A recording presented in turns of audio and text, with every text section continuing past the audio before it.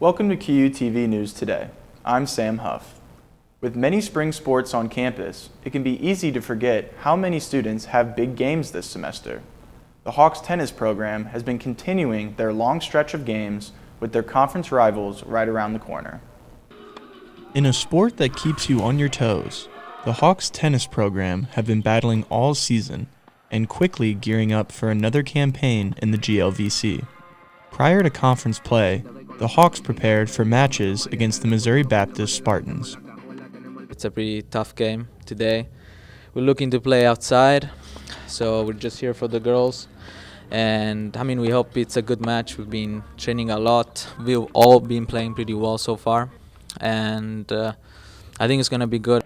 Both teams are coming off positive displays from their spring break trip in Texas, with the women's program defeating Lewis University for the first time since 2008 by 4-3.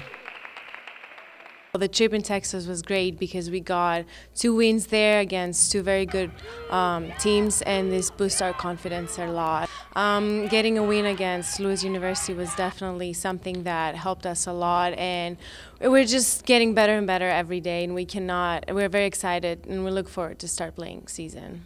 Both teams look to keep their positive energy rolling heading into conference play next week. With many important games left to play, QU looks to celebrate more wins in the near future. Stay tuned for more upcoming home matches for the Hawks in April. The women's team hosts Truman State University on Saturday, April 8th, while the men's team hosts William Jewell Friday, April 14th. Thank you for watching QUTV News this week. For more stories, be sure to check us out on social media and QUmedia.net. Have a great day.